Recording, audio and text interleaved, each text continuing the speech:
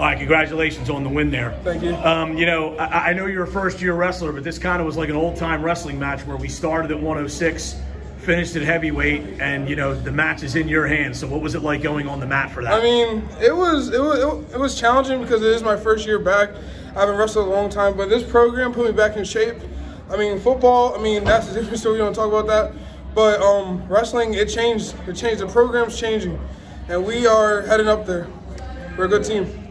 You know, I'm sure you knew that going into that, your coaches told you couldn't give up bonus points, but it looked like you really were trying to go after the win and trying to turn him as well and get him on his back. So were you still trying to stay aggressive there? I mean, that was the game plan. He told me stay aggressive, get as many points as possible, and try to like hold the lead. You know what I'm saying?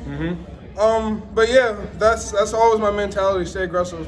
What you know, what's it like to you know, get the decisive win in, you know, a match against a big rival, big crowd on a Friday night?